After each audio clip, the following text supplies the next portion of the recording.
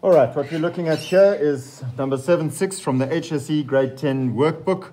What we need to do is to draw this little triangle as an isometric view, and I need to go through how we go about doing that. Okay, to start with, you've basically got this little blank page over here, and we need to create an auxiliary view to start with. I'm going to draw a construction line over here, and I'm going to measure off on that construction line the length that they ask us to use, which is 60 millimeters. Okay, so I measure off 60 millimeters,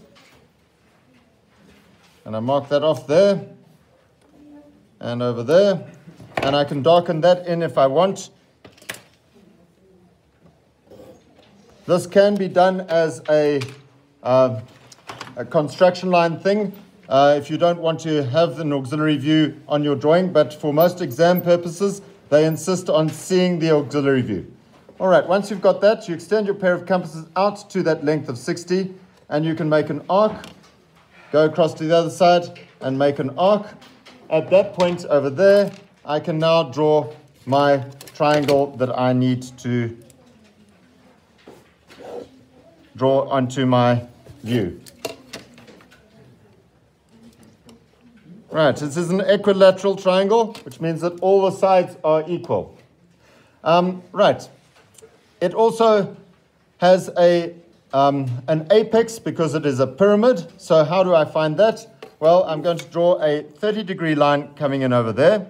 I'm going to draw a 90-degree line coming across there. And I'm going to draw another 30-degree line coming across over there. Once I've got that, I can now go about drawing a fish tank. What I need from a fish tank is some sides, which is going to give me the length, the breadth, and the height of the fish tank. All right?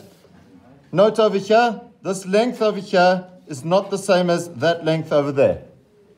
Right, so I come down over here, and I'm going to draw my fish tank in. I'm just going to use this red pen over here. Let's do that. And do that. Note where point A is. Is it touching the triangle? Okay, it is not touching the triangle. There is point A. I need to figure out how far back do I need to go in order to find, how far back from point A do I need to go in order to find that corner over there? How far back? Well, do I have that measurement? I've got that because of my auxiliary view. I can say there is point A, and I need to move that far back to find that point at the back corner. So I'm going to take that across, mark that off, and let's call that point B over there. Let's call that point B. I've found point B now. All right? I can then say, well, how far across must I go in order to find this point over here? Let's call it point C. Let's call that point C. How far across? I need to go that far across. I go find point A down here, and I mark that off. There is point C. Okay? And once I've got that, well, I can then join B and C up. There is B going to C, so I can draw a line coming across from B to C. Okay. C then goes across a little bit further to that point over there. Or I can take this measurement from A all the way across to this point over here. I'm going to call it point Z. Okay? I'm going to take a line all the way across on my fish tank to point Z. From that point over there, I can take a line going back from point Z. And I can take a line going across from point B. If you look at it, there's a line going back from point Z and a line going back from point B. Let's call that point over there, let's call it D. Okay, so from point B to point D, I have a line going back, and there is point D over there. Right, let's try and find where the apex of this thing is. Okay, we're going to call the apex 0. It says that the apex is 60 millimeters in height. How do I find that? Well, I'm going to draw my fish tank over here. I'm going to take lines up.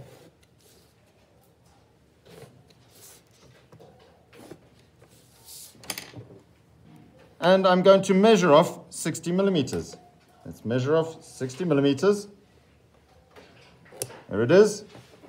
And I can now draw in the fish tank top of this thing. There. And there. And there. And there. And once I've got that, I can then say, well, what distance from the back line, BD, what is that distance over there?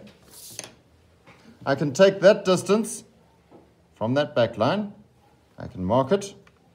Where is BD? There's BD at the back there. I can mark that. And I can draw a line going across over here. Just a construction line. That distance that I've got there is that distance over there. And then I can say, well, how far back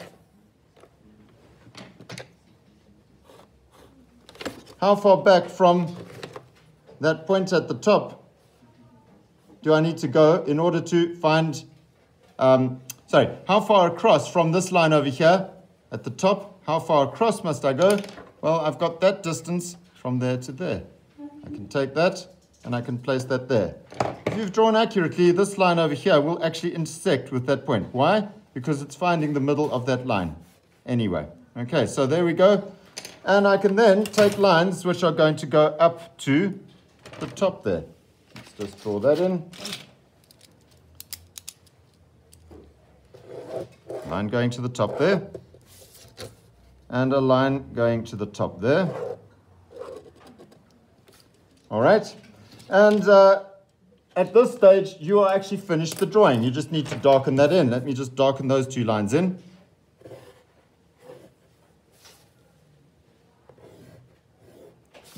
Problem is, most of you are looking at that and going, well, it doesn't make any sense. It's just like a flat triangle thing. But if I come along here and I say, well, let's put some hidden detail in, you'll probably go, oh, there it is. There's the shape that I'm looking for. There's hidden detail going across there. Can you see that I've got a line going from D to C? There's D at the back going to C. And I've got a line going across from B to D as hidden detail. And I've got a line going from D up to the apex as hidden detail. And now suddenly it's beginning to take some sort of shape that you would recognize as being the drawing that you just drew from the orthographic projection. Make sense? What's the secret here? Drawing an auxiliary view and then finding the distances from like point A to point B. There it is. And finding the distance from point A to point C.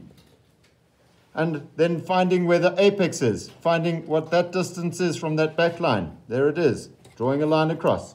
What is the distance from there to there? There it is. There it is, and I can label that as 0.0.